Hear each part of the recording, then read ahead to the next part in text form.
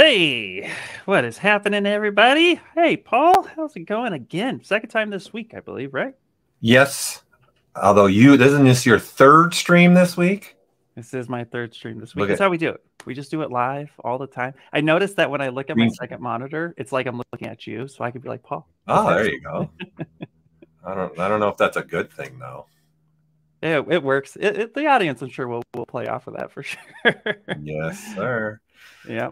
Well, welcome in, everyone. So today we are doing a special live stream where we're taking Ask ZBrush questions that you guys have asked us on our website, askzbrush.com, and we're going to be answering them live. So we're trying something a little bit different this year, since Paul and myself, we're doing a lot of stuff this year, a lot of events, and which we're going to be doing a lot of promotion on that as well. So we thought, you know, instead of just making one-off videos, we can come in, do it live, hang out with you guys. And also, too, if there's any other questions you guys have besides what was already done at AskZBrush.com, you can come on and ask those questions, and we can answer them and give you the answer right then and there. So without further ado, let's show my screen so I can show you the AskZBrush.com website.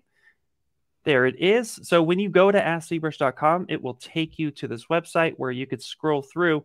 And this part's the coolest and probably the most important is you can actually search for previously asked questions. For example, if I had a question about UVs, even though I have a question right here, or anything that's maybe Dynamesh related, then I can come in here, type Dynamesh, and it's already propagating. So when I hit search, it's going to narrow down our near 500 videos of Ask ZBrush into bite-sizable videos that have already been answered. It's going to propagate that. And then you can go click on these and see what has been done. And anything that is done with Dynamesh, it even pulled up a live stream where I was covering that topic. So anything that has that tag in it, it's going to go ahead and try to find it for you. So if you do have questions, this is a good place to come in and actually try to search for them and see if your questions are already being answered.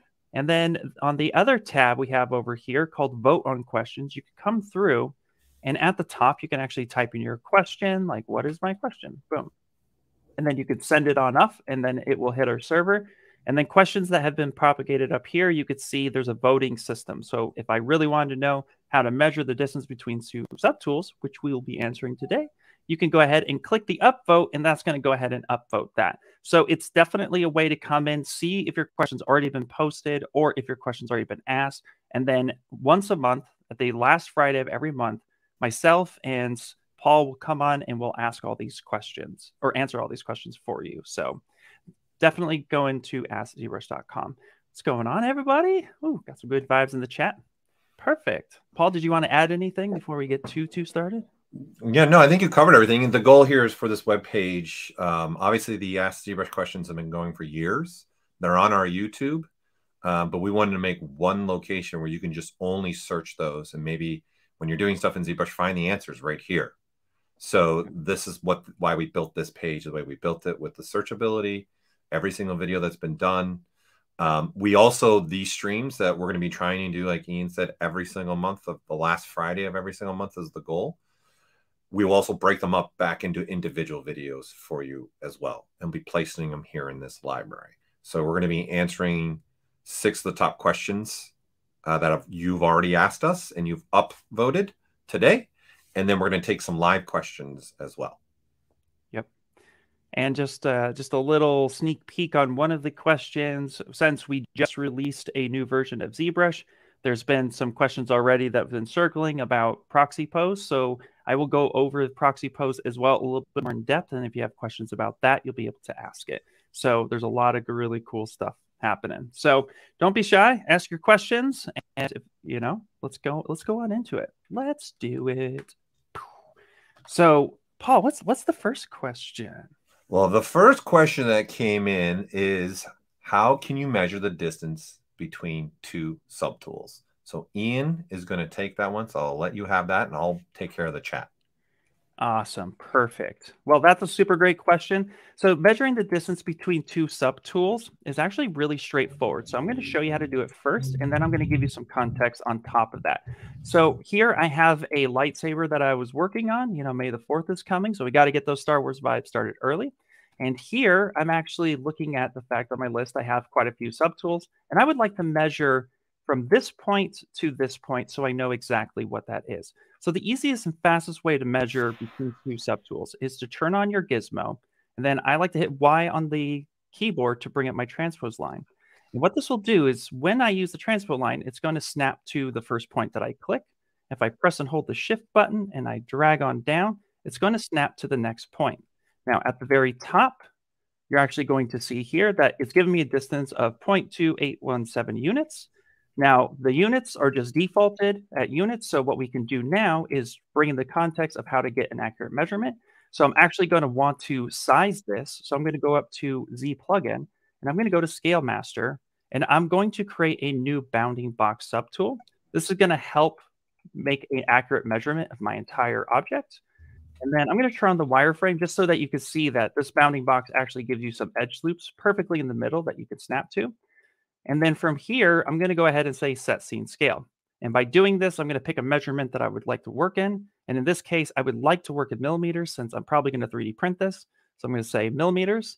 And now I actually want to size this up. And I'm probably going to want this just a few inches tall. So let me dock this on the left-hand side.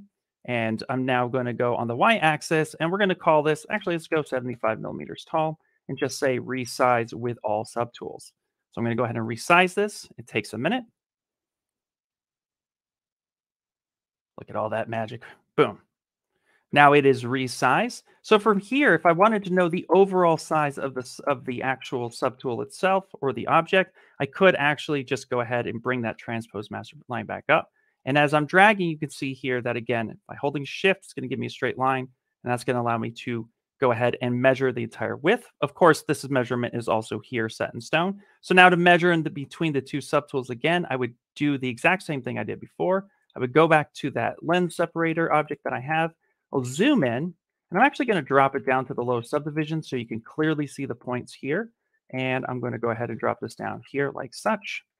And now again, I'm going to take this object, I'm going to that transpose line, drag, hold shift, click to that point, and at the very top, it's giving me 5.6779 millimeters. So that's how you would measure any distance between two subtools in ZBrush. A great question, by the way. So, all right. Any follow-ups? Any questions on that so far? Well, I think you're muted, Paul. Yeah, I'm muting myself because I was typing. I don't see any questions coming through for that one in particular. So if no one else has any other secondary questions on that, we'll move on to the next question. All right. Very cool. Okay, the next question, Paul. How can I merge two subtools together when using live Boolean? Yep, so this one is pretty simple, really easy. I prefer a particular workflow for myself when I'm going to do this. So I pulled up here my sound wave. He's got various subtools. To be exact, he's got 104 subtools in here. And I'm going to go to the part where it's just his Canon piece. And I prefer to work with the folders because this will make it even easier for this question and an easy way to do this. So instead of coming down here and coming into the Boolean and merging the mesh this way, because this will look at all visible subtools and do them all and make a new tool, I prefer to have what I want to merge in one for the live Boolean part in a folder. And so all I got to do is, in this case, you can see I have the Canon piece here, and that's this part right here. And then in this little gear, I'm going to click on that gear, and then there's going to be options through here for us. And you're going to have the two options. You're going to have Boolean folder and Boolean with dsdiv. Okay, so the difference between these two, and this is extremely important. In fact, I'll probably make them from both so we can see them. So let's do the first one, Boolean from folder. So you can see reason why I also like this is everything in the folder, including the folder, has been turned off. And then the new piece actually stays within the same tool, and it's just automatically added as a subtool. So this is why I also prefer this method, is everything stays within the one tool for me, and this is kind of what I prefer.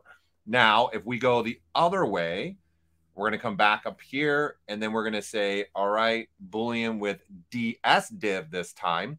We'll let that run through the process. As you can see, that one took a little bit more time, but there's a reason for that. So I'm going to turn off solo mode, and you can see how clean the cannon is, right? It looks exactly the way that I've been modeling it and how I want it to look. So this is the second one that I did, which is Boolean with dsdiv. Again, that was the option right here. And if we look at the first one here, you can see it's very faceted. In fact, here we'll turn the coloring off so you can really see that. So you see how faceted that is and how smooth that one is. This is a big difference. You need to understand both of these. Okay. So in this scenario, the first one, it looks nice and clean and smooth. All my pieces up here are low polygon. So I'm using ZModeler to make these. So they're extremely low polygon as I cycle through these. And I'm even using array mesh in these. Right. So this is being also used with dynamic subdivisions. So I want to apply the dynamic subdivisions before I actually merge everything.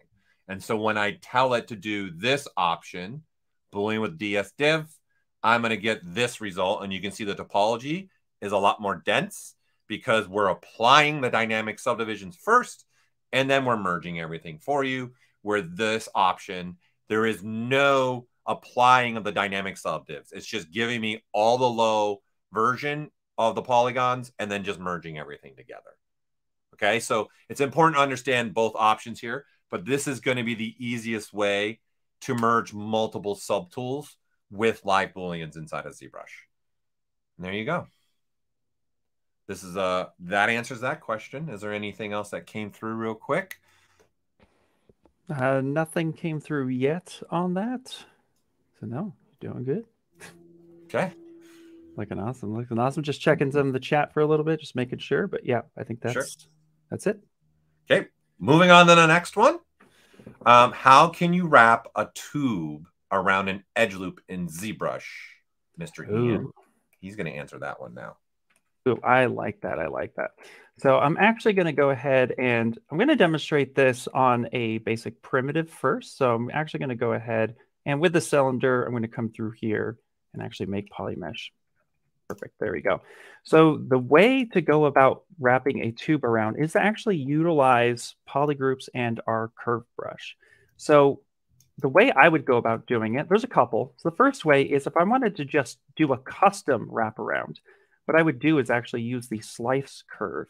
And I would go ahead and slice an area so that that polygroup can actually give me a nice edge loop around that area. I can even subdivide up a little bit if I wanted some more resolution, and then just go ahead, delete lower, and then come through and do a slice. And again, I'll do two different slices so you can see here. And now with the curved tube, since we're dealing with tubes here, I'm actually going to go ahead and grab the curved multi-tube. When I start dragging this out, if I go ahead and press and hold the shift button, it's actually going to go ahead and do a loop around. It's going to recognize the whole object and create a custom curve that's going to wrap around that actual item, and then that's going to go ahead and give me that loop. Now, if I wanted to do it on a specific edge loop, this is where the polygroups will come in, because as I start dragging this out, so I'm going to go ahead, start dragging this out, press and hold the shift, you'll notice actually that when I touch an edge loop here, it's going to snap to that edge loop. And then here, so I'm going to drag this out, come through, let go, and it snaps straight to that edge loop. And even on the custom area here, I start dragging it out. You notice that it's identifying that edge loop, and then it's going to go ahead and snap through. And with the curved multi-tube, I can actually change the size now of both of those. So that is the way you can wrap around that tube. What you could also do, if I back this up just a little bit in time, If you have an item like this, and let's say we have multiple polygroups that we actually use groups by normals, for example. So now I have a different polygroup at the top and at the bottom and now in the middle. What I can do is come on up to stroke and go to curve modifiers. And I can actually utilize frame mesh on either the border, the polygroups, or the creased edges. Here, I'm going to use polygroups, say frame mesh. And now I can take my tube brush and I can just tap one time. And now that is wrapping around that specific edge loop and that custom shape. So if you have multiple, if you have characters with different shapes, or like you want to add bandages or any type of specific item to that, i.e. if I take this character here, and let's say I want to actually wrap a tube around maybe his glove. So I'm going to go ahead and just delete my lower, and then I'm going to, let's actually step down just a little bit, delete lower, delete higher. I'm going to go ahead and create that new edge loop here. And then again, as I start dragging this out, once I'm holding that shift button, it's going to snap and recognize. And now you can do this with any curve brush. So it's a really quick and effective way to wrap not only a tube, but any custom curve brush that you have at your disposal.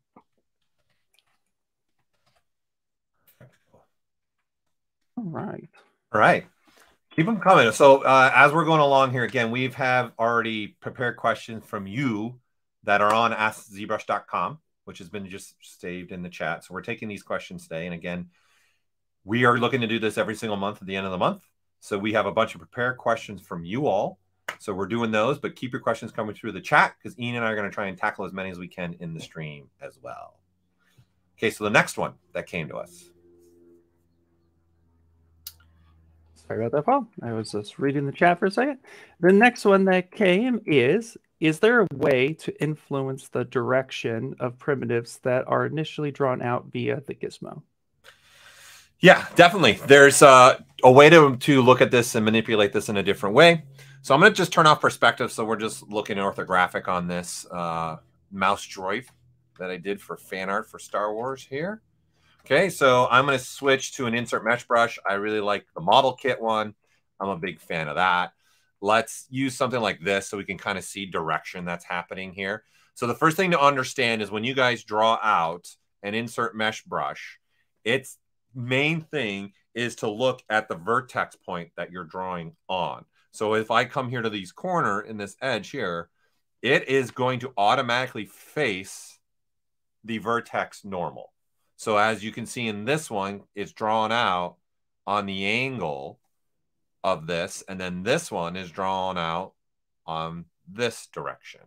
Okay, so when you are drawing them out, you can tell ZBrush to look at either that vertex, or you can even tell it to look at the gizmo.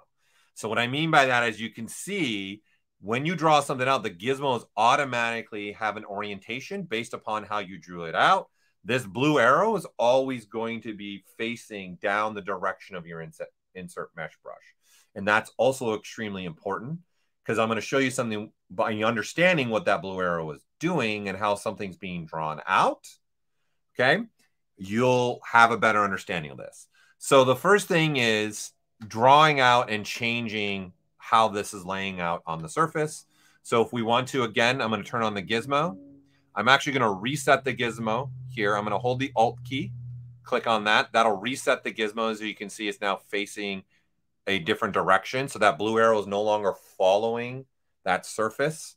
I love that I'm using my hand on the camera. Following this, we'll use ZBrush. It'll be a lot better for you all. And then now if we draw it out, okay, and I start drawing something out, and then you can see I can change the orientation of this being drawn out. So I don't have to follow along that vertex, okay? And if I hold now the shift key, you'll see the difference. You can see this is now facing perfectly in this axis compared to the original one that was on an angle. What's controlling that is the gizmo. So if you can, when you're drawing out, you can pick your direction. So you just use the gizmo. So if I now say do something like, let's do something a little bit more like that, okay?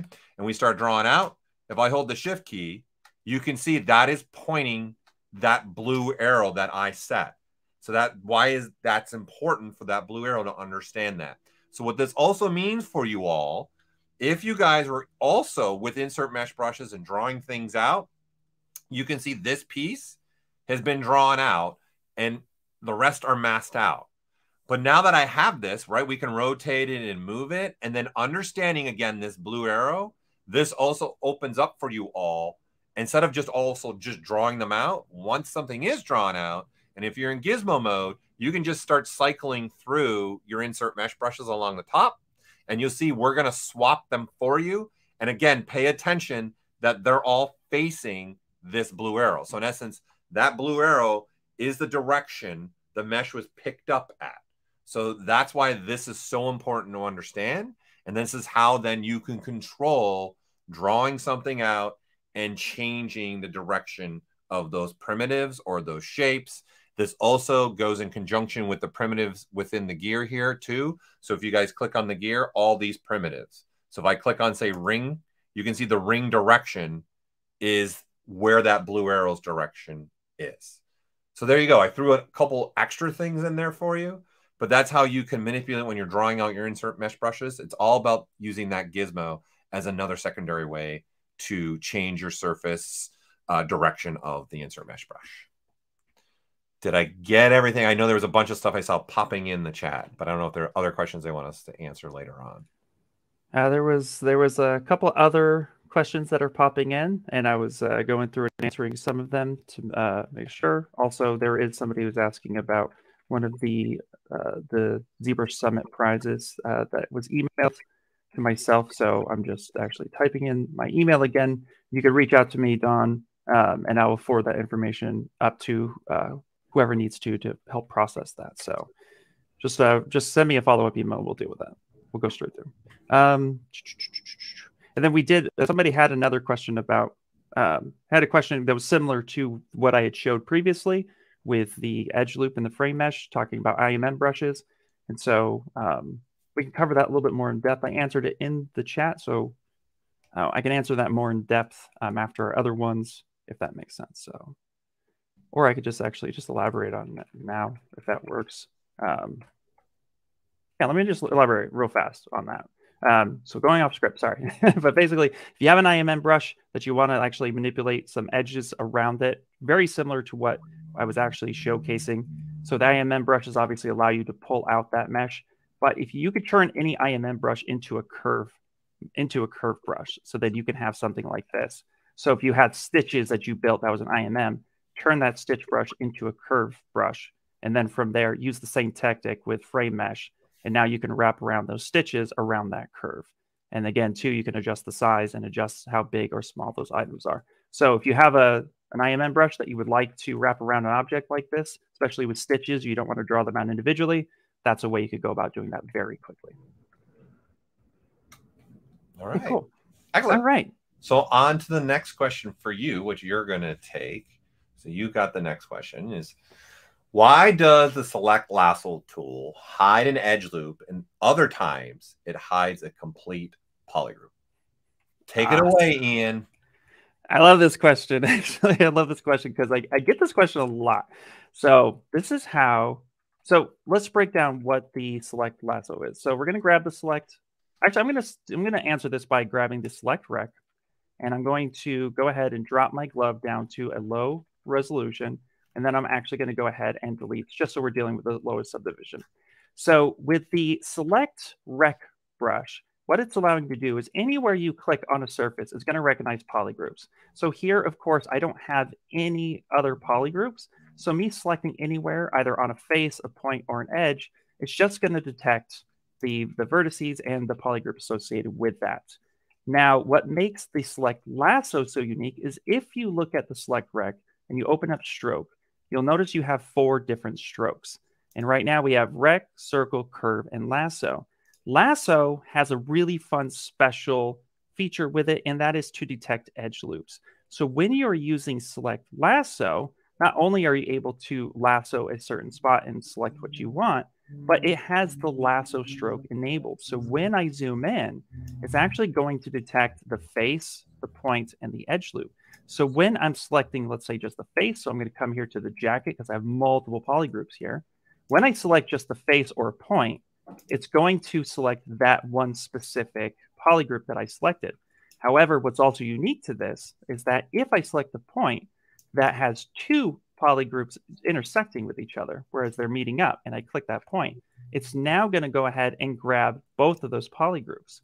But when I select an edge loop, it's actually going to select the edge loop in its entirety. So this is why sometimes when you're zoomed all the way out and you have such high subdivision levels and you're clicking, and if you catch an edge loop, which I'm going to try to mimic real fast, which is just not working, but you catch an edge loop, there it is.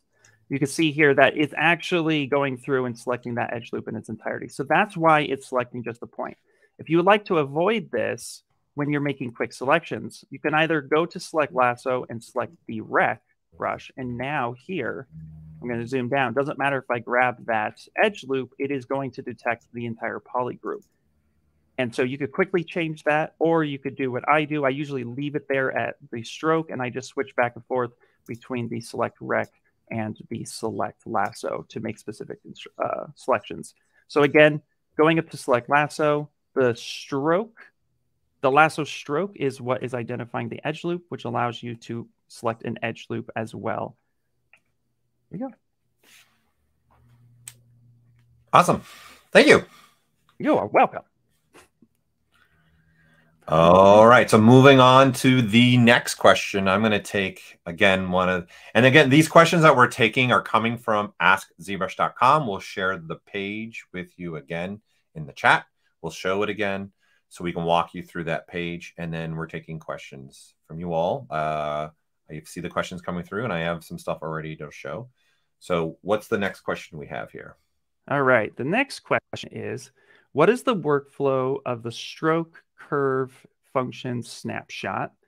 What can I do with the curve after taking a snapshot?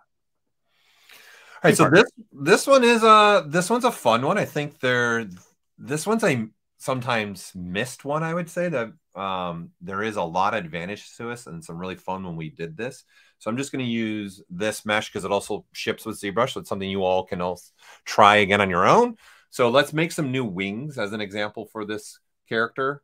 So I'm going to turn off the current wings that we have, right? And I'm going to switch to a different brush. I'm going to switch to a brush that has a curve function turned on. So I'm just going to go to either curve tri-fill is what I'm going to go with. All right. And then this brush is going to allow me now. I can say, okay, I want the wings to maybe to go like this and then out like that. And then maybe come like this and then come back down like that. Right. And what this does is automatically create a surface for us. And then this can work symmetrically as well. So I've got an instant surface here. And then what I like to do when I have this, I still want to edit it. So in the stroke palette, I'm going to turn on both bends. I'm going to turn on both bend start, bend end. And I'm also going to turn on both these locks. This is, I think, really important for manipulating this. Because now what this allows me to do is I can go to any part of the curve and even change up how maybe I want this wing to start looking. Because this is a surface that's being created on the fly. And by me just quickly making some adjustments here, and I can go smaller brush size, so I can manipulate different portions of it and get different wings. I can come and spread it out down here, spread it out that way. And the surface is updating for me instantly as I move through here. Okay, and you can see there's differences happening here. But this is a main reason why I also turn these options on, because I want, as I'm pulling on the wing, I want it to stay right where I have it on his body. Now, to the question is, what does the snapshot do? Well, the snapshot is going to do this particular brush by default is giving me a thickness, as you can see from above. And that thickness is being controlled by the draw size right now when it's red. Okay, so when it's red, it controls the thickness. So if I go with a large brush size and I tap on the curve, you can see the thickness, it gets larger. If I go with a smaller brush size and then tap on the curve, we get a thinner and we get more resolution along the curve. So now we can really manipulate this and put in some finer points that you might want to put in. And then I can say, oh, I don't like that. I can even smooth things out a little bit by clicking on the curve and holding the shift key. Now, to the question is, I've laid down this surface. I like where this surface is at, and I want to keep it, all right? But I want to reuse the curve now for something else. That's the point of this feature. So when you go to the stroke palette, we're going to close the curve and open up curve function. This is the snapshot. This is what the person was asking about. You can see the hotkey for this is the 5 key. Okay. So if I click this, what it does is snapshots the surface, i.e. the wings in this case. Now they're there. They're staying. So if I manipulate the curve now, they're no longer going to affect the wing. But this also allows me to, I can even switch to a completely different brush that's a curve brush. So I could switch to curve tube and I can tap, and then you can see I get a nice border around the wing. I could switch. I'm a big fan of the extruder profile brushes. So I can switch to one of these, tap, and they get a completely different looking profile along the wing. So I can grab anything I want here and just start playing with this and getting different results. That's the point of this, right? Is being able to reuse the curve along the same piece. So like, even if I was to do a click on the surface and delete the curve, let's just go to something, again, very visual for you all. Let's just use curve tube. You can now do things like, okay, now that you know this, let's have a little quick more fun with this. I'm going to turn on my size. I'm going to flip it vertically, and let's do a little bit of a curve that does something like this, where it's tapering, and I can move it around. But now if I hit the 5 key, right, I can now take and see I can grab another one and then just move it.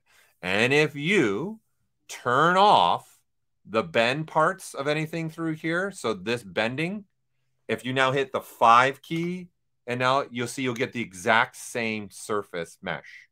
And you can see this is no longer allowing bending. So this is also what that snapshot is for, is 5 key. Give me the same thing again. 5 key. Give me the same thing again. Okay. So there's multiple ways to use that snapshot feature, either reusing the curve to go along with something you've already drawn out, or you've drawn out something and you want to just keep reusing that exact same mesh with the exact same result over and over and over again. Right? And there you go. That's how you would do that. Okay. So that answers that question. Awesome. Well, you know, it's cool is actually, you just blew some minds with the curved tri-fill brush. So there you go. Fastest way to make wings.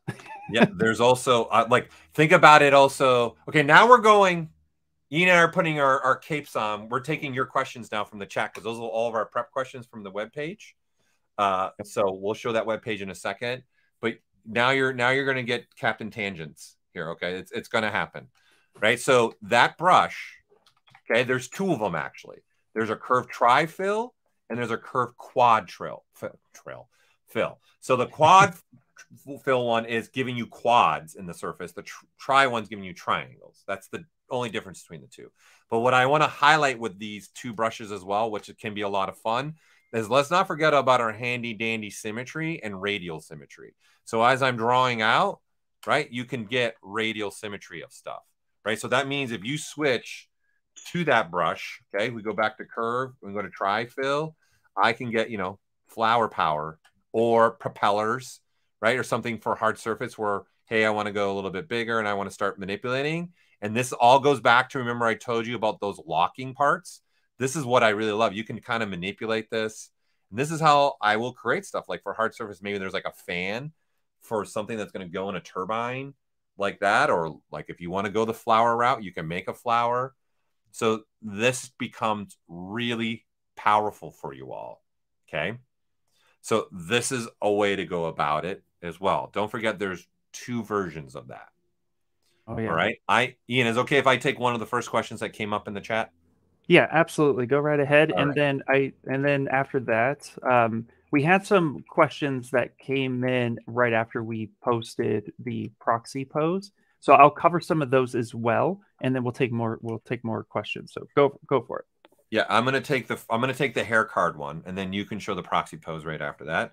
And we'll get to the wrap 3D text thing for you all. We'll get to that. We're taking questions now on the fly. Let's go. Buckle up. All right, so for the hair card one, with hair, obviously for me, the inside of ZBrush, I would just use fiber mesh. That's going to be the fastest and easy way. You can also have a brush that'll work for you too. But there's a particular reason why I might want to use fiber mesh. I'm going to show you really quick why I would. So I'm going to turn on a preview and we get a fur ball. All right, we're bringing the 80s back now. I love it. Okay, here we go. Or even actually the 60s from Star Trek, really, right? Yeah, really. Yeah. If we can go further back. Okay. So the first thing is I'm going to just change the color so you guys can kind of see the fibers a little bit better in here. So they're a little bit brighter. And let's make them to have different colors too, actually.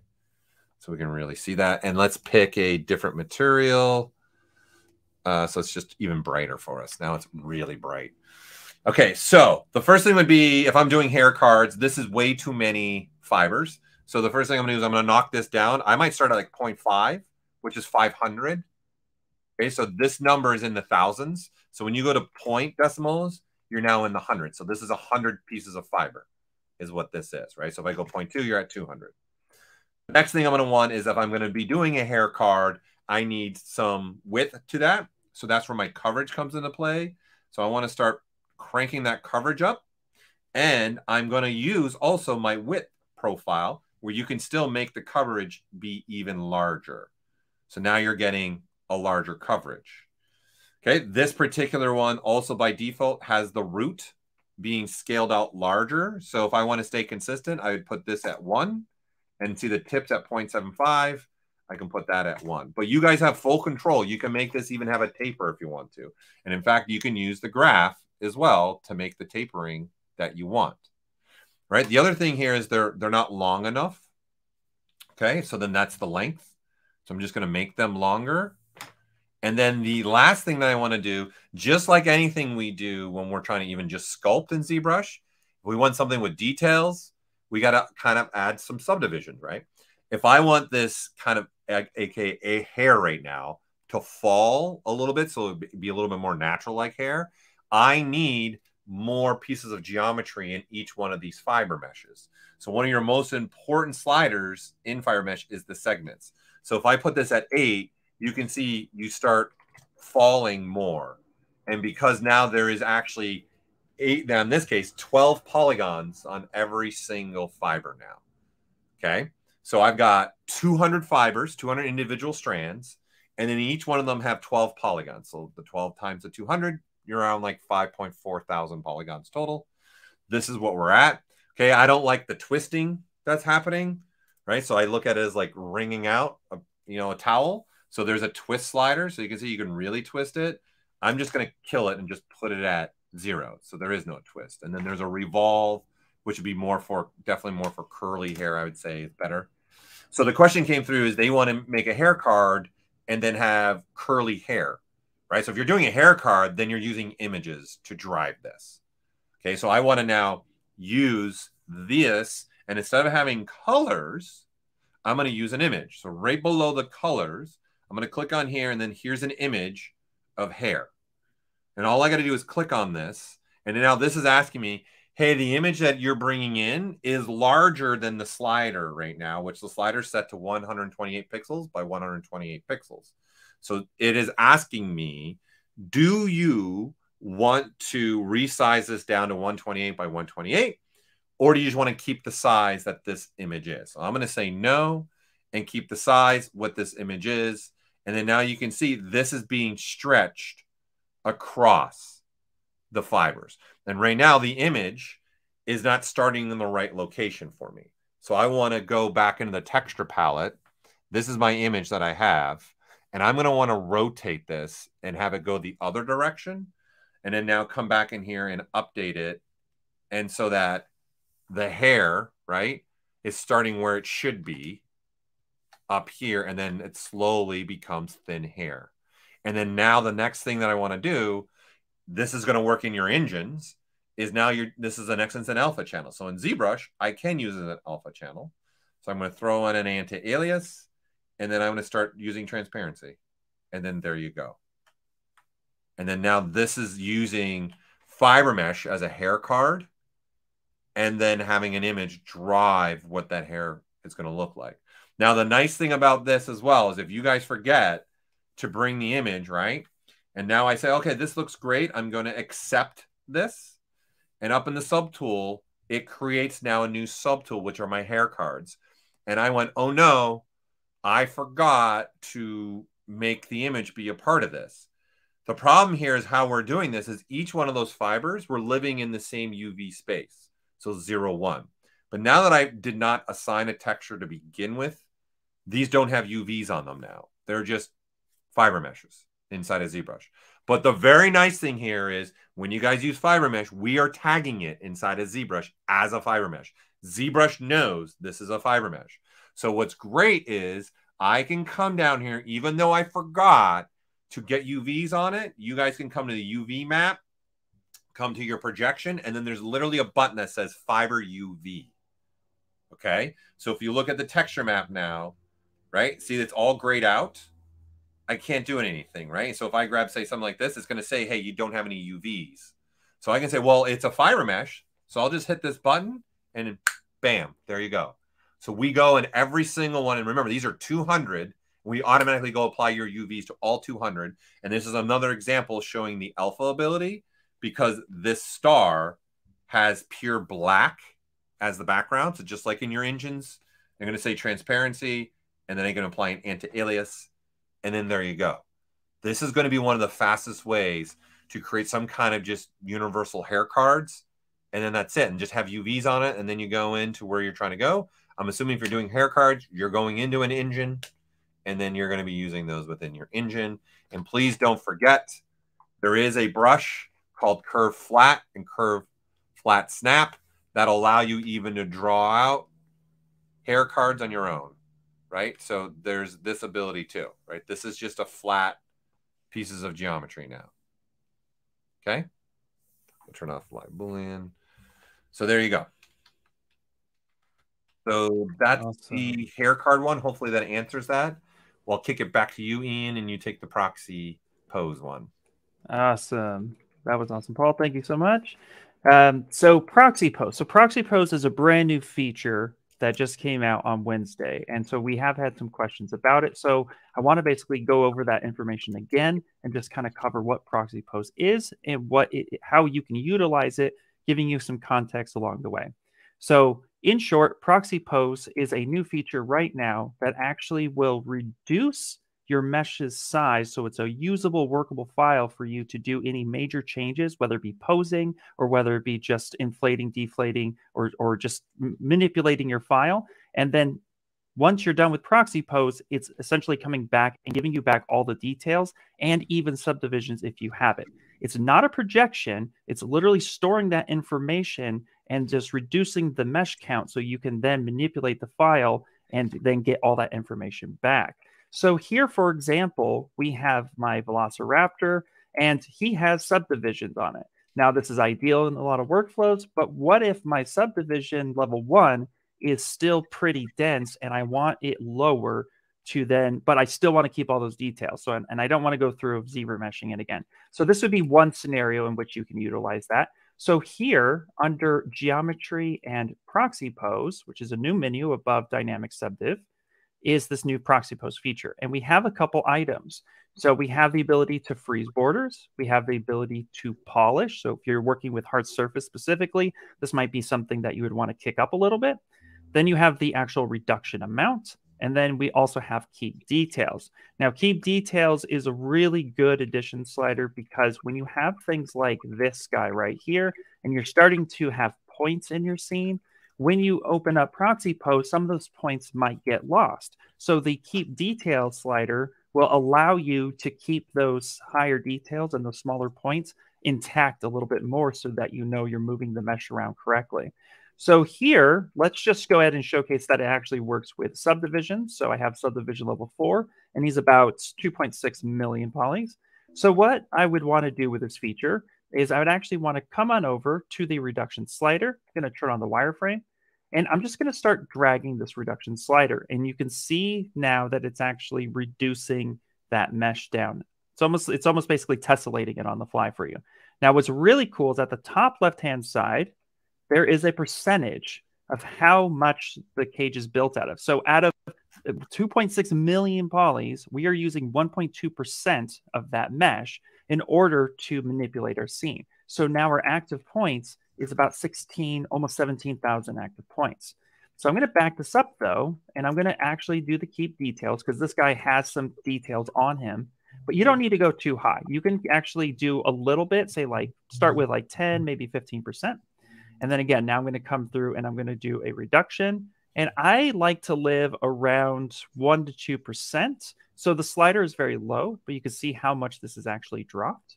And now I'm going to go through and just really fast, I'm going to take the mass lasso and I'm going to just do a really quick scene manipulation with this mesh, where actually I'm going to do one of my cool little tricks with the transpose master is drag out into to cover my selection and then press and hold the Alt button and actually move with that white circle in the middle.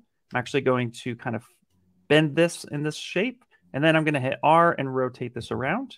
So I get a nice quick little selection, and maybe two, we'll hit R again, not T, and we'll drag this down. And then let's actually push it just a little bit more. Again, just kind of holding that spot there.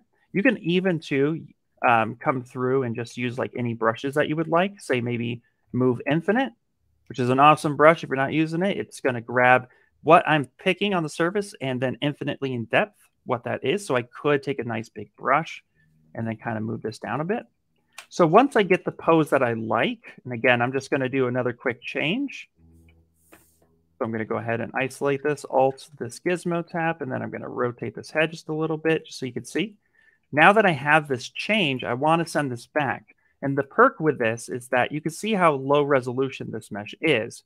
And then as soon as I say proxy pose, it's going to move that mesh, and then it's going to go ahead and bring back all those details. And you can see here, that was pretty clean. Now, this was with one mesh with multiple subtools. So you can see here that I didn't move the eye. So of course I could actually, if we go back in time here a little bit and move this here, I can in this grab multiple items. So I can open up the gizmo and turn on the transpose all selected subtools, AKA pizza box. And I can grab multiple items, and then I can actually come through and then move this around so that my eyes actually move the way I want.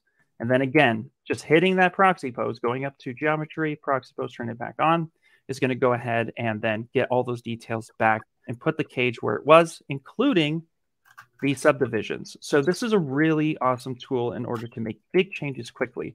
And for all you 3D printing enthusiasts out there, if I go to a merge subtool that was either dynameshed or has no subdivisions whatsoever, it's the exact same process.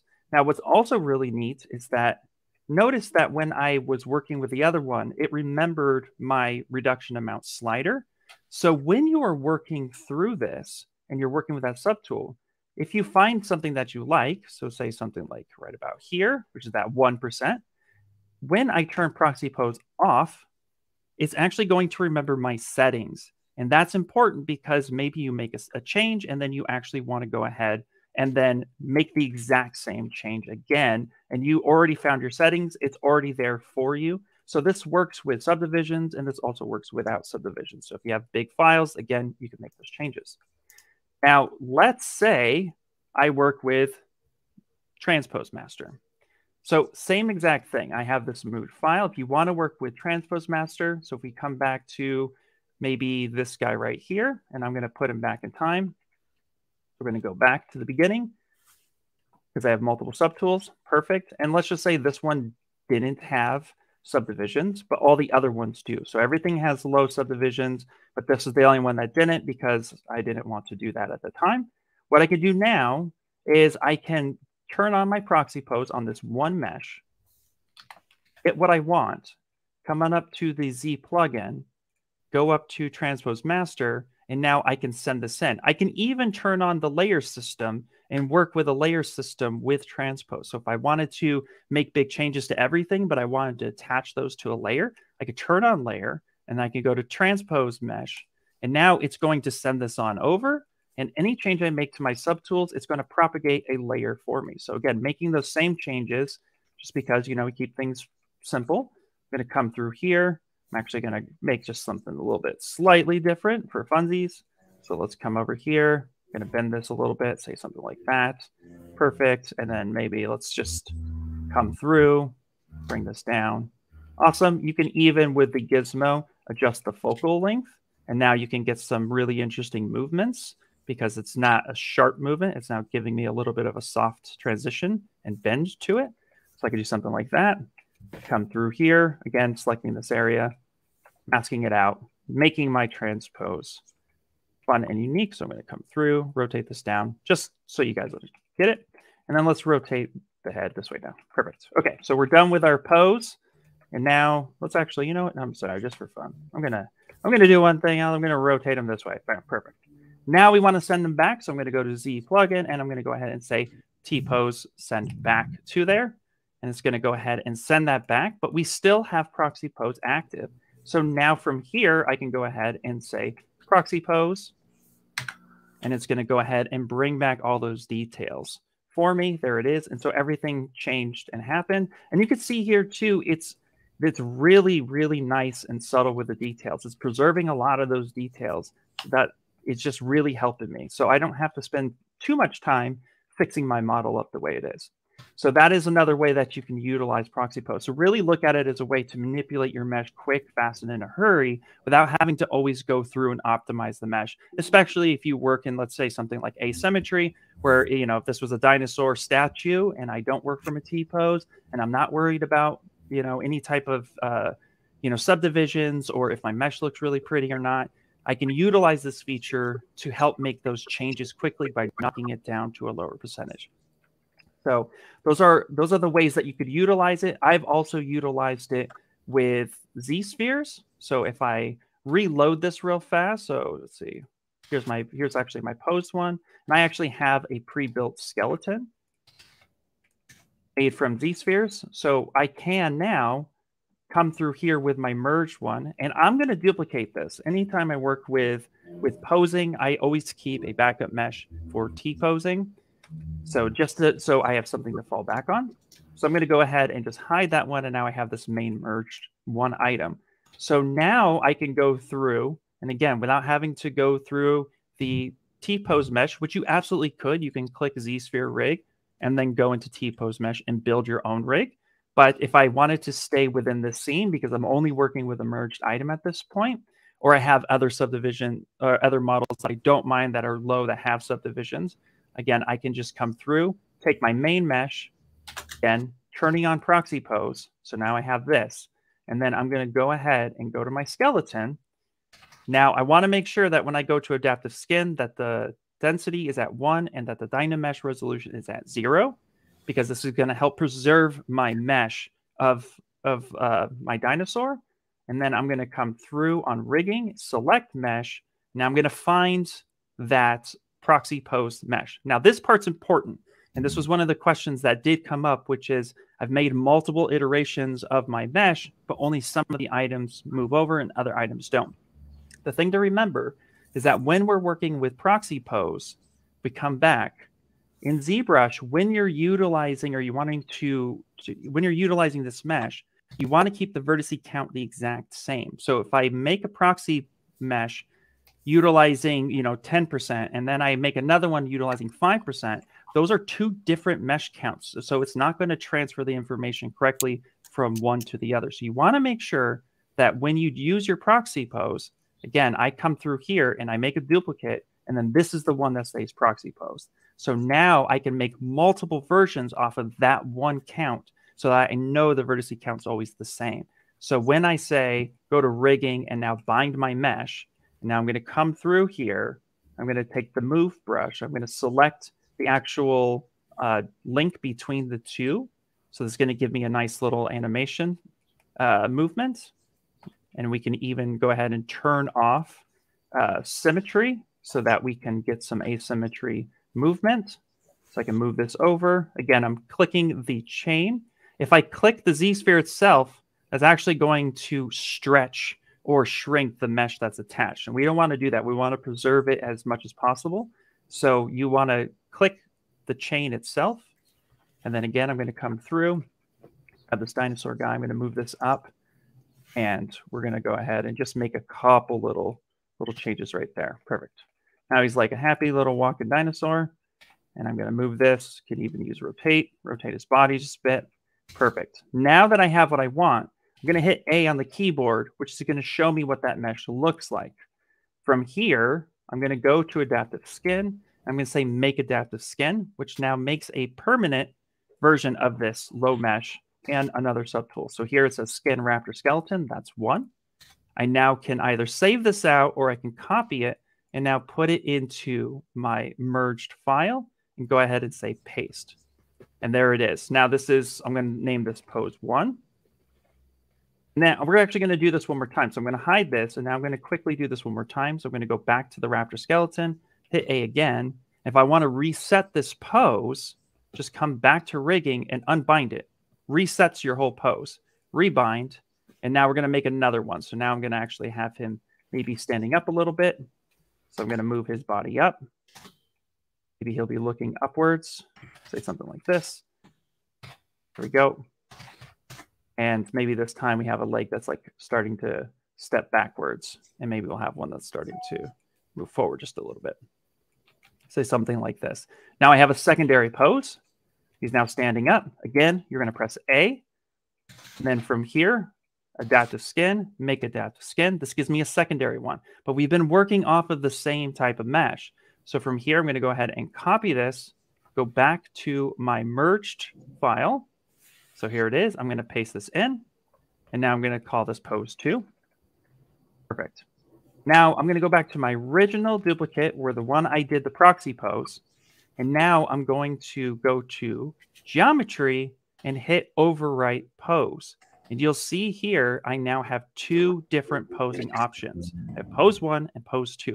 And I can switch between the 2 while I'm in proxy pose to find out which one I really like. So you show your art director, your client, your boss, your friends, like, hey, look, we could go like this, or we can go like this. And they're like, yeah, I really like the first one. So you go back to the first one, and then you say proxy pose, and then it brings it all back. So there's a lot of different ways you can go through all of this so that you can actually quickly and effectively pose your models and keep all those details really effectively. So hopefully that clears up how to use proxy pose and gives you some ideas on how you can actually go about using this new feature. Nice. Okay. The questions were coming through were also other things. They were very excited about this feature. I'm going to go on a little rampage here. In a crazy tangent. Do it. Okay. Do it. So, there's like 4 of them I'm going to try and answer here in under 1 minute. No, okay. So if I answer it that quick, you guys won't get the information. Okay. So the first one that someone asked, like when we started the stream, they asked that they were using the lasso in here. Okay. The mask lasso. And when they mask this, they don't want it going to the back end. There's no way for this. This is camera dependent. And then it just sees all the geometry through that lasso. So what I told them, really the only way to do that is hide the portion of the dog. But there is something that you can do to make this workflow a little bit faster for you all, right? And this is something that I personally do. So I right now have mask lasso, I have select rec, okay? And then I have the paintbrush. So we have 3 brushes selected at this time. So instead of me going up and even doing the shortcut like with Control Shift, you guys can actually, I look at the side of the dog, do this, and then I can switch right to my selection, hide that part of the dog, and then go right into my lasso. I don't actually have to go up and in here and click and actually even use the Control and Shift. Obviously, that would be, you could same thing, hold Control Shift, and then now just inverse it, right? But I wanted to show this ability because this also works with what if you had now not select, what if you had knife curve as an example, and that's what you're using instead of select, right? So now you're like, you've got a lasso, you've got a paint, and you got a knife curve. But now you want to deselect a portion of this dog and not have to come up in here. So you can, again, start drawing it out and then switch right to it. I'm going to hide the portion, go to the front of dog, and then do my mask. And then there you go. That's it. I'm switching between the brushes really fast without actually even going up to the brushes, and I still then have knife curve selected. So what I'm doing to do this is I am clicking on, when I let go, like this is a all together with me, everybody. Lisa needs braces, Lisa needs, look up here, and like all together of my favorite sayings here that are just, they are what they are. I am not holding the keyboard, right? This is personally, you guys should get used to doing this. When you're starting to use these Control Shift brushes, you don't need to hold down the Control Shift, because then it opens things up, space bar. But what this opens up, if you guys tap the Control key when you tap the control key, we will automatically switch to the select rectangle. Okay, no, you can't switch to select lasso at this time. It's only select rectangle. And then now I can hold the Alt key, make it a red box, and then that hides the mesh. So that also goes with masking. So if you guys are masking lasso and you're like, oh no, I want to go to the selection real quick, tap the control key, and now you've got the selection, Alt key, hide, and then now go back to the front of your model, and then there you go. This is going to be the fastest and only way that you're going to be able to not have the mask go all the way through the model. It needs to see the whole model. So when it's masking. So you got to hide a portion for it not to go through. Okay. So moving on then to the text one. Let's make some text really quick. So I'm just going to use ZBrush to do that. So we're going to come into the plugins. I've already docked it. So Z plugin, and then I'm docking it over here. All right. And now what we're looking for is this one right here, text 3D and vector shapes. So you can use VDMs to give you instant like logos, or even just, I've seen artists use VDMs to just make particular alphas and shapes from that. And it's worked out great for them. But the question came through wrapping a text around. All right. So I'm going to say new text. Okay. And then I'm going to say ZBrush and then hit enter. This is now going to make a new text. This text is automatically going to have thickness to it. It's automatically going to have polygrouping. So there's a polygroup for the front, the middle, and the back. And then this is going to use any font that's on my computer. So whatever I pick, I click here and I pick the font that I want to use. I can even load fonts if I want to. So if I go get something else, you can even load a font. You can choose it to be bold. You can choose it to be light. So all this is going to be loaded, and it's only going to use true fonts. All right.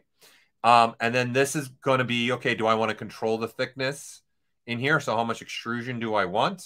So I'm going to go relatively lower. How much resolution? So it's how much topology do I want to really define, especially when you get in certain shapes where you really need some roundness, like through the S and the H. You know, if you go too low, see, it breaks the S and the H and the B. So I need some resolution through there. And then do I want to even a bevel on this? So you can start even beveling automatically the shapes there, right? So this is what this plugin is going to give you the ability, all right? So the question came through is, okay, well, now you want to take this and you want to wrap it around something. So let's go to this cylinder as an example, and we're going to append now the word ZBrush. There it is. Okay, and now I'm going to move this forward, and I'm going to size it down because it seems rather large to be wrapped around. Okay, so if I am starting in this direction, i.e. I'm starting with something that already is flat, and now I want it to wrap, this is a different way of thinking about it compared to if I want to now turn this into a brush, I also can wrap it that way. There is multiple ways to do this. I'm going to show two in particular that can be beneficial for you. So the first thing would be the mesh that I'm getting from the plugin. Its goal is to just really hold the form of the text or the SVG that I'm sending. Right? So the geometry is going to be really low, triangulated and crazy a little bit in here. Okay, so what I would probably do for this, if I want this to wrap, it's based upon the topology. That's going to start having the wrap happening. And then this is very low and very huge triangles. So I need some more topology. So I would either do two things. I would either Z-remesh this with using the polygroups as a way to do this, right? So I would either come in here. I'd go to Z-remesher. I would definitely say, let's use our polygrouping in here. So keep groups. I don't want any smoothing. And I would probably give this a lot more topology, like something like that, and let it remesh. And then try and give me that there. That's a much more dense piece of topology to manipulate. Okay, this would be one way. The other way would be just turn it into a dynamo. Oh, Dinah.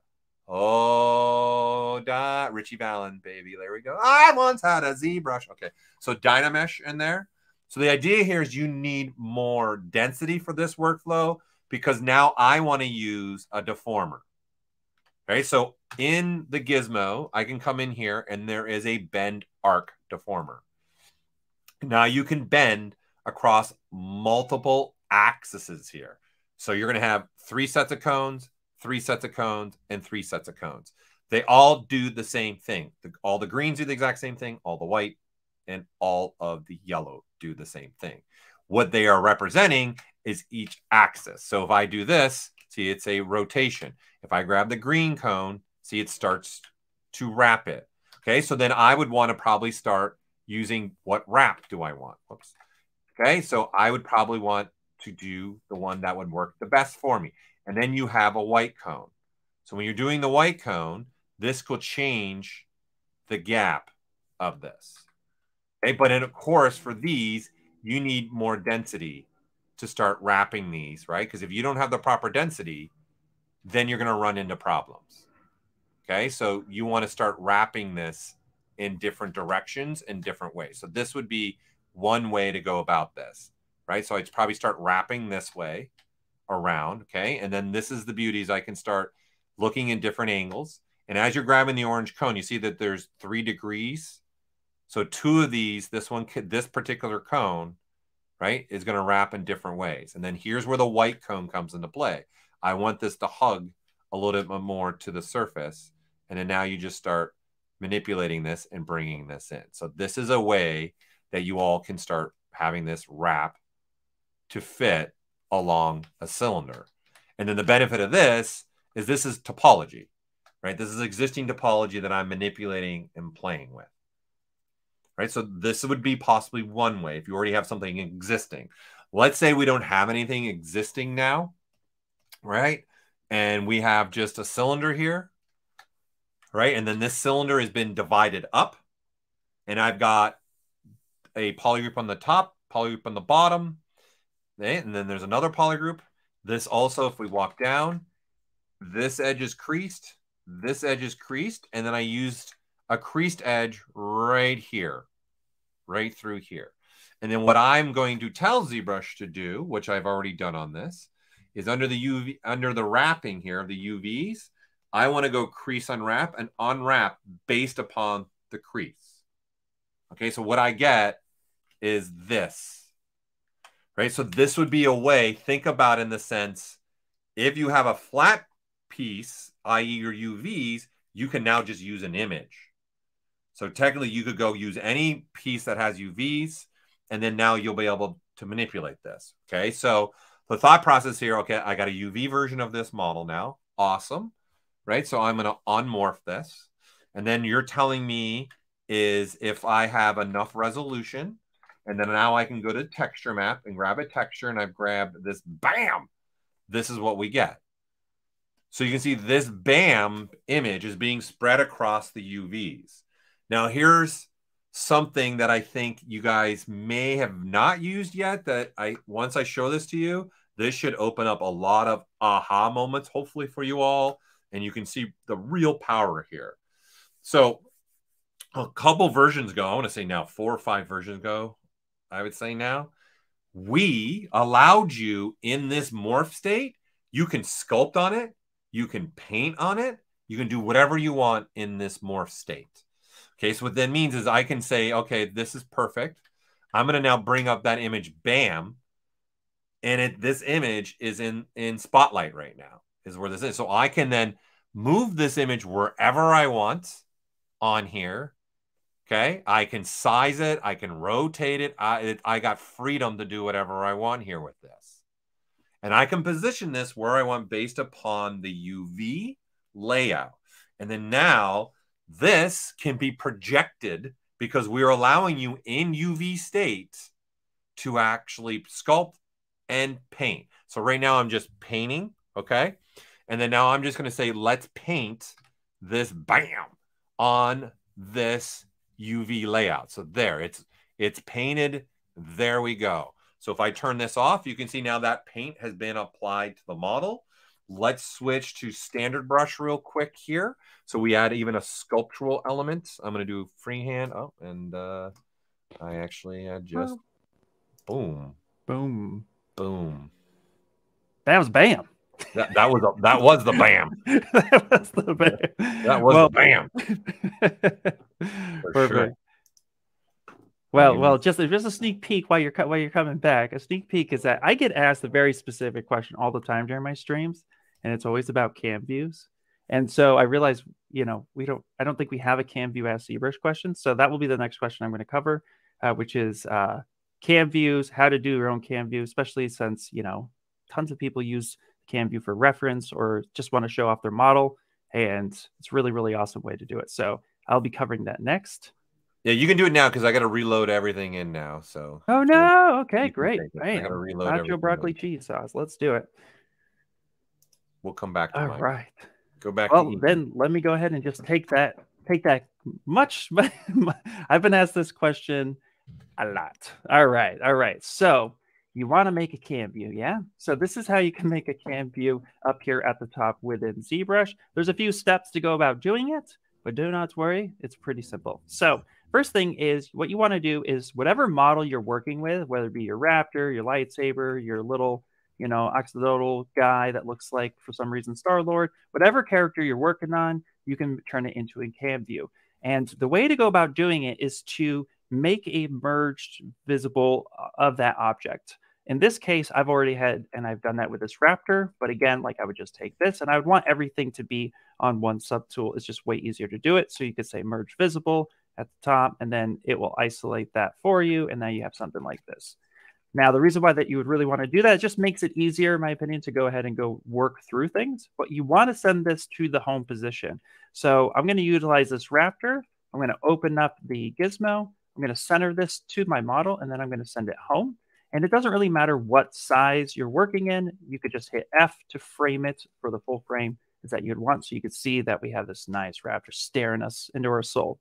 So now from here, what you're going to want to do is go to Document, and let's make a color true black down at the bottom, because ZBrush sees black as being completely invisible. So I'm going to go to the document, go to back, and I'm going to make the background completely black. This way, my model gets to shine perfectly on a texture when we're done. Now, to find where the cam view lives, if you come up here to Preferences, and we're just going to dock that on the right-hand side, we're going to come on down, and you're going to see that we have the option that is cam view. Now we have a size slider, so we can change the slicing if we want. We can also say next if we want to go through all the ones that we have saved. And then, of course, we have a make cam view button, which is what we're going to be living on today. So once your model is perfectly centered in the world and the gizmo's there, all you're going to do with the black background is say make cam view. Boop. And it's going to go ahead and run through that whole thing. And if you focus your attention at the very top, you'll now notice that my raptor head is there, and everywhere I look, he is looking as well. Now, just real quick note, when you make this cam view, make sure that the cam view that's originally up is facing in the proper direction so that you know front is front and back is back, so you don't lose yourself. But now that we have that, if we look on over to the actual texture here, and we hover over this, you'll see that it created a texture with us with a transparent background. And this is super important because we're going to want to save this out. So I can go ahead and click on this texture, and we can say export. And now I can export this out as either a Photoshop or a PNG because they're going to support the transparency.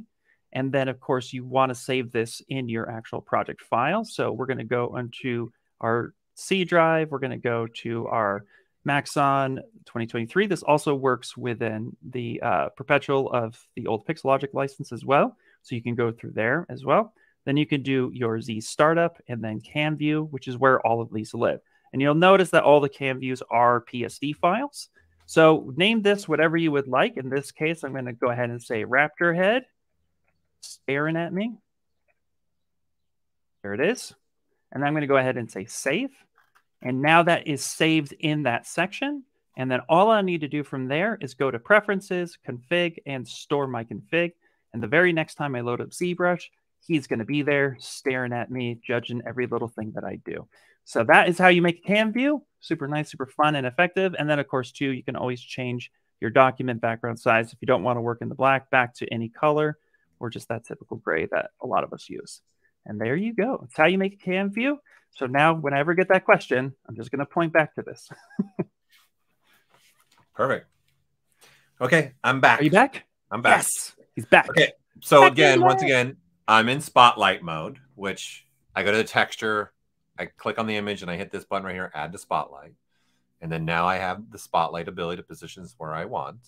And then I'm just painting, again, this bam. If you want to kind of see the paint, by the way, you might want to turn on the actual spotlight radius, why it's called spotlight. And now the image will disappear, but wherever your brush goes, you'll see your image. So then you can, as you can see, I can see the paint now happening live without the image getting in the way. Right? So this is, again, I have a flat surface and I'm just painting where I want that bam to go. All right. And then now when it's done, you just unmorph and then there it is. Right. And then it's going based upon the flat surface, which in this scenario, we have a rounded cylinder. And then now all you need to do is tell ZBrush to use this paint to mask. Right. So then now I can go into masking, go into mask by color. Here, I'll move this up. There we go. Mask by color. And if you can even have a different color. So you can mask by any color now that you can hand pick. And in this scenario, I'm just going to mask by the pure black. So I'm going to say mask by intensity. What does that do? That will give you a mask based upon the pure black in this scenario. So if I even inverse it, you guys can now go this direction with it. You can come in here. I'm going to hide the mask. Okay, so that it's maybe not. This is not helping me today. I hit it. No. Where'd you go? Right. Hold on. There you are. Bam. Perfect. It's not playing well with me, my shortcuts today. So you can hide your mask here. Okay. And then now you want to inflate. So you can inflate this inward or outward. And again, you could also put this on a layer if you wanted to. And then there you have this where it's actually sculpting into the surface. Or you can use the mask and come into here, an old school, use the extract and then just extract from the mask. And then now you have the geometry. Okay. Yeah, definitely ask a question. That's the point of this stream. This is the Ask ZBrush stream where we have myself and Ian available to answer your questions. Okay. So this is a couple ways that you can have a text wrapped around. Either use your UVs and go about that. And again, the reason why it bammed on me is because when I actually flattened based upon the UV, so here we'll use Mr. Earthquake because he's always going to make an appearance. It's pretty much mandatory. So, and it's just because you'll be able to see what's happening here. When you morph UV, I had turned my bump off. So you can see with the bump on, you can see where your sculpts are. And then why you would want to do this kind of items is because then you can take a sculpting brush, right? And then you can sculpt across this way, right? So here we'll turn off the color. So I am sculpting this direction, which means is also if you use different things like here, we'll go a little bit more intense. I can sculpt right across something. That's easier than trying to sculpt around the arm in the 3D form. Or if you introduce something like Lazy Mouse, you can draw straight across like a line, straight across, right? And then see, I can repeat that over and over and over again. And when it gets picked up, okay, see, it's going to wrap around the arm based upon where I was sculpting on the flat version of this. Right? Oh, so yeah. this is the nice thing about the morph UV. Morph it, come across, and then do this, right? And then one key, okay? If you want to, you can make it subtractive. You can do anything you want here, right? So you can do a lot of different things through here and then pick it back up. And now on the other arm has the line that I was drawing. And then you can do color too. So if you decide to add some color, that color would also be picked up along the surface. Bam. Wherever you put that, and then boom, there's the color being picked up. And you can mask as well, 100%. You can mask, you can use spotlight, you can use paint, you can use sculpting. I think this is a super powerful feature that I don't think it's really being used enough.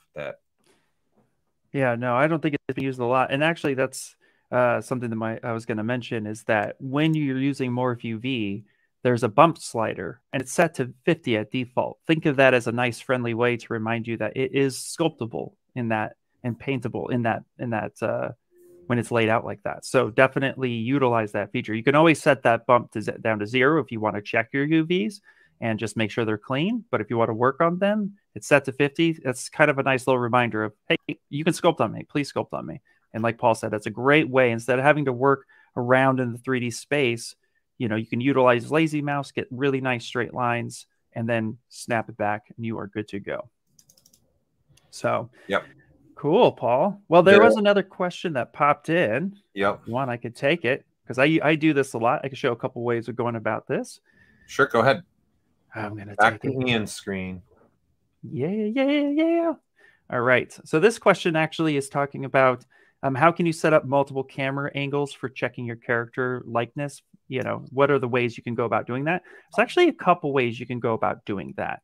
So the first way that I use all the time, because I usually sculpt for, you know, 3D printing, and I like to work in orthographic. So this is a great way for me to do that, is that I'll actually use the timeline for that feature. So I'll take my character, say something like this, and I'll go ahead and go up onto movie, and we're going to dock that on the left-hand side. And I'm going to click on timeline and show this timeline. Now, what's neat about this is that what I can do is I can say, I need the front view. So I'm just going to come up and click one time up in this area. Then I'm going to go ahead and rotate to the side and get my profile. I'm going to make another link just like that. And now I can even use the arrow keys. And now this is a locked position because it's up in the timeline. So if I'm working on this, I zoom out and I'm going through and I'm making my sculpting. So let's go ahead and tear them up. I'm sculpting. Now I want to go ahead and check that. I can come through and I can use the arrow keys on my keyboard, the left and right arrow keys, to come back to that position, which means now what I can do is if I had a texture of reference that I was leaning on, I can now go up to my texture. I can bring in that texture, whichever it might be. In this case, we're just going to use this as quote reference. So I'm going to go, I brought my texture in, come back on up, and I'm going to make that into the spotlight. Expand this up. So here's my raptor texture, just pretend.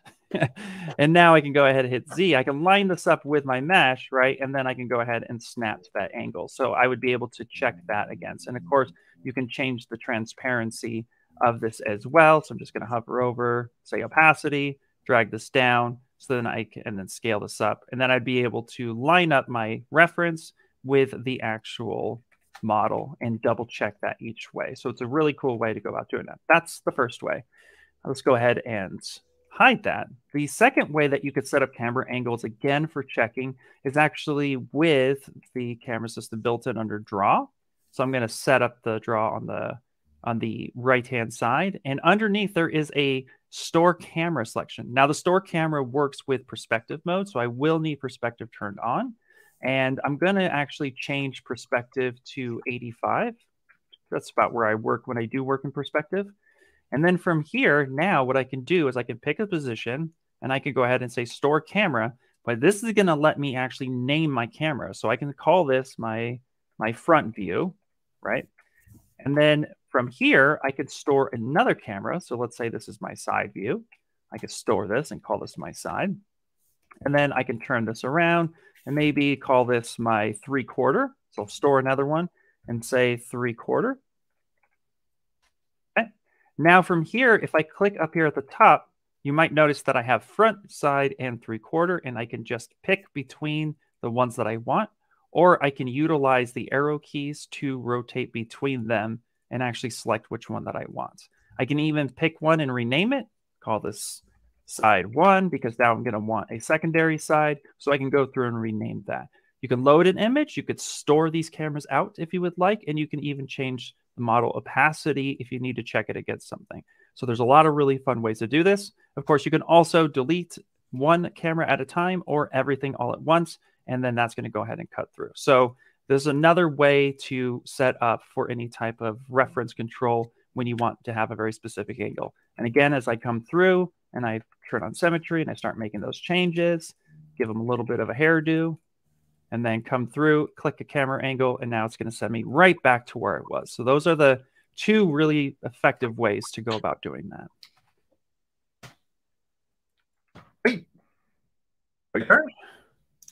Yeah, take it back. Okay. All right. The spotlight one, turning the spotlight on and off, the question you're asking, because you've already assigned the Z key. Right here is where you have Shift Z to actually turn off spotlight on and off physically. Like, so is it act on or is it off? Right. And then you want, can I go back and forth between image editing and then projection? So that's the Z key by default. And that one is found in transform and right here. So you can edit spotlight is the Z key. And so now you who was asking, I lost it. And Sammy, there's where you go. You just make your own hotkey now for that. And you can make that any hotkey that you want. Okay. The one for transparency asking and Redshift rendering a movie. Yes, that's all possible. It's been possible since the release. So you can use our timeline and you can render out something, put this guy in motion, which I've had this guy in motion. So this guy actually, I think if I remember right, see he's got motion in it already. All this can be rendered in a movie either with ZBrush's BPR or Redshift. And it'll all be exported into a movie file for you, whichever renderer you want to use. So someone asked about rendering transparency with BPR and Redshift. They're different of how they're going to work, right? So if you're going to render with ZBrush BPR, and so in this case, we're going to want to select, say, the eyeballs in this scenario here. So here we've got the eyeballs here, okay? So if I want these eyeballs to be transparent for the ZBrush, so I'm going to split them off, which I'm trying to remember if I have subdivision levels. I don't think I do. Right, so these eyeballs are separate now from the body. So then I got to tell ZBrush that I want these to be transparent when I do go and render. Right, so if I'm just doing a BPR render, which is a ZBrush render, and then just the sake of speeding up this whole process, I'm going to knock this down. I'm going to turn off a bunch of other stuff I got. I've got a wax. I got an SSS. I got an ambient occlusion. Let's just do shadows and things like this. So it'll render faster. So the only thing we're rendering now are shadows. So now I need to tell ZBrush when this render's done, I want these eyes to be transparent. Okay. So down here in display properties, there are BPR settings. And this is per subtool basis. So then I would come here and tell it to be transparent. Then I would have to make sure in the rendering properties I have transparent on as well. So you're going to need that on, and you're going to need the other button on the subtool if you want to render with ZBrush BPR. And then when you render, that will then kick in, and then it'll see, and then boom, there you go, the eyes are transparent. So the eye I colorized is on the body, and now those spheres are becoming transparent. So this is how you would do it with BPR. It's about making what you want to be transparent as a separate piece of topology and then calling that out to be transparent and then turning on transparent. Okay, so if you're doing the Redshift, you just need to make the material transparent. So you would need to come in here into your materials, and there's now 3 types of materials. Really, if you want to go, there's 4, because there's matte cap materials, there's standard materials, and then there's 2 types of Redshift materials. There's ones that maintain the poly paint, and there's ones that don't maintain the poly paint. So there's already some here where there is a material, like see, there's simple glass, clear, there's liquids here. So you can just assign this. So I'm going to now need in the renderer, I'm going to need to say I want to use Redshift. So I need to turn that on so that it is on. So it knows to use Redshift and use these Redshift materials. And now I want to fill these eyes with now the Redshift material. So I need to go to M up here, color, fill object, and then they are now slated to be transparent when we go to render. Okay, so if I want to render out just a section, I can do a render region where you control R will render just a region of that model with Redshift. Okay, so all this data now has got to get sent to Redshift so it can calculate. So the higher polygon counts you have, the more data it's got to be sent to Redshift, and you can see the eyes already rendering transparent for me. And then now that's a Redshift. So this squared portion right here is a Redshift render with the transparency of those spheres. And then all of this, all of it can be exported as a movie, all right, to be given out and to export it and be put whatever you want. So if you want to do a movie like I have my timeline, you would render first with the preferred render. So if you're going to use BPR, you'd render with BPR first. If you're going to use Redshift, you would do a full render first so that ZBrush knows that's what you want. So here's a full Redshift render starting up. That's my global illumination, excuse me, for this. And then now it's going to start rendering out this with Redshift. So if I want the movie of this render, I do this first. Or if I wanted ZBrush BPR, I would do the BPR first. Then I would tell ZBrush to create the movie. And then it would go render out each frame of the movie for you with the render that you choose. So once this is done, which will be done here in a second, which this is pretty fast. Let's see how long this took. Even streaming, that took 43 seconds on this system. Okay. And for now, up here in this movie timeline, I would hold down Control-Shift. Again, that's Control and Shift together.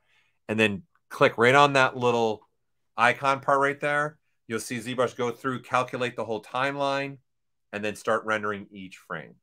I'm not going to do it here because this it would be 43 seconds times the number of frames. Like, this is hours. This is not going to be done in minutes rendering out. It's hundreds of frames it's got to render out at 43 seconds a frame. Yep. And something I would like to mention too, with now that Redshift rendering has been added in ZBrush, the really cool thing is that, you know, you have a really solid render engine built inside. So, but the way I work personally is I focus on my sculpting. I do all my sculpting.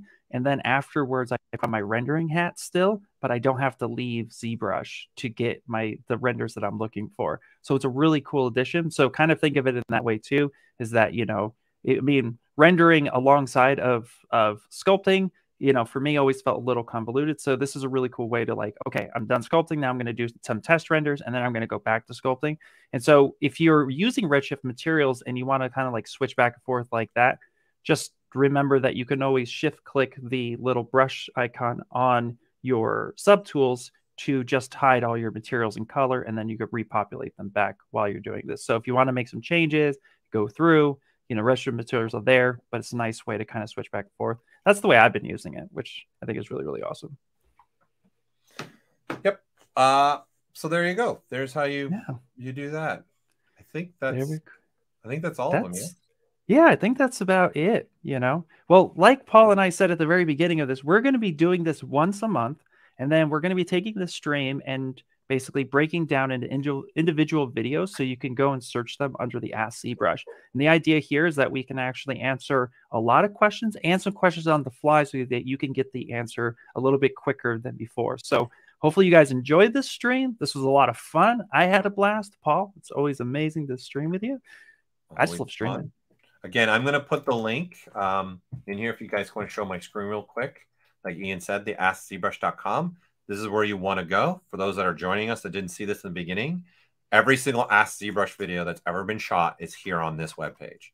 What this does for you, even though they're all on our YouTube channel, you can search only Ask ZBrush videos. So a lot of times you guys have questions. There might already be, there's 15 pages, people. There's almost 500 videos. Some questions you might have might already be here. Okay, so you can also search here. I can say, I can start writing and see Dyna, and then it starts finding videos that have the word Dyna in it. And then you can say, just give me that result. And then you're going to get those videos with that. Okay, so you can just start writing out and see now all those videos are starting to populate. And the cool part is this will also find even streams that have that in it as well. So this will see all this Dynamesh stuff. Here's a couple streams that Ian did that has stuff in there with that. And all the Ask ZBrush videos are here. You can ask any question that you want here. And this is what we're going to be doing in these streams. We're going to be taking the upvoted ones. So vote on your question is here. And then all you do is you click on this tab right here. And then all the questions are right here that you are sending to us. And whatever ones you want to go vote up, I really want this one answered. You come here and you just upvote it. And we took the 6 of the most popular ones already on here. So we already answered 6 of the top ones here. So we're hoping this will catch on for you all. And then our goal is every month, Ian and I, if we can, at least both of us, if not at least one of us, get in here, answer 6 or 7 of these questions for you live, and then take what we just did, take some more questions from you. Absolutely. And if you have questions that you want to do, please just go over to AskZBrush.com, plop that question in there, and then that's going to populate a new list. And also, if you see a question that you like, upvote it, because then that gets kicked to the top. So the more votes that gets, the more likely that's going to be answered. So definitely plop that in there. And yeah, I'm excited. This is so much fun. Thank you guys again. This was amazing. And as always, happy ZBrushing, happy sculpting. Tag us whenever you create something new, and we'll catch you guys later. Bye.